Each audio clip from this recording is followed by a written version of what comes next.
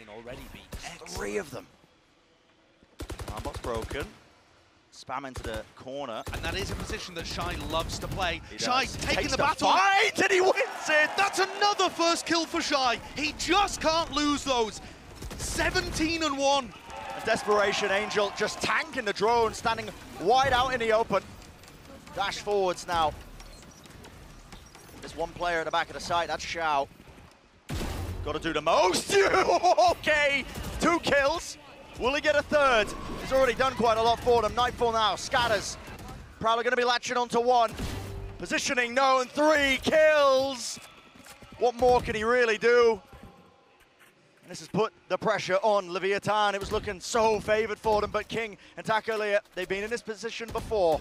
But they are so trapped. They can't fake like they're going anywhere.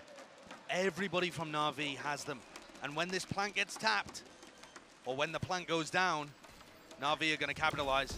Oh, that's a really badly missed nade there from Zipa. It was supposed to bounce. They do get the plant down though. Born now, pressure, counter spam play, doubled up though, they punish it, Taco! The reaction, left to that 1v1, Shao! He set them up, but can he finish it? Such an important round 5 bullets.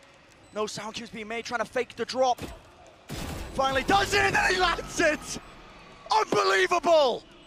He's winning 72% of his duels, on pace for that again, and throws an ace in there too.